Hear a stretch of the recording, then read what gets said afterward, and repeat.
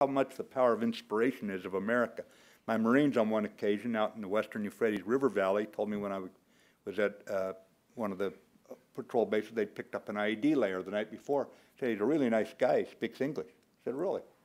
So I had him brought over to me. He spoke very good English, as good as mine, engineer. And it was not a good night for him. You know, he's out there whistling, he's got his wheelbarrow, got his artillery round, got his wires, got his battery, you know, digging it in. Looks up and there's 6 Marines standing around with automatic rifles. And so, you know, kind of early retirement for his career. Good engineer.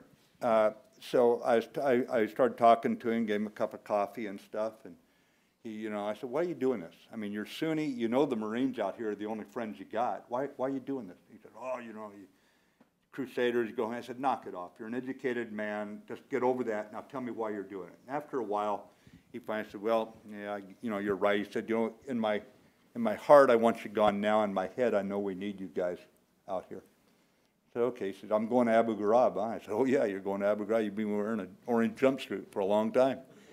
And he said, when I get out, do you think I could immigrate to America? But stop and think. How many people fighting in wars, where does the power of America really lie for these special friends or new friends that we could have? It's the power of inspiration. A guy literally trying to kill us, and he says, could I come to America?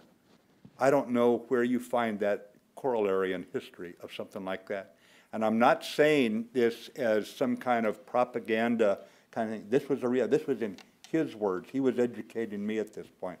And the best thing I can tell you is we can use our power of inspiration and bring this community of nations, of responsive governments together.